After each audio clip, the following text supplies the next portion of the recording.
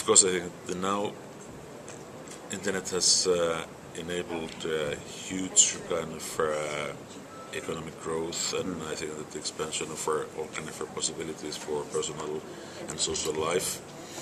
And I guess that's very much that I expect and hope that it's going to be, that it's really giving us kind of a helping hand for certain type of things, and of course enabling us to really expand our opportunities and chances to really reach kind of a level that we are aiming at in our personal or social or economic life.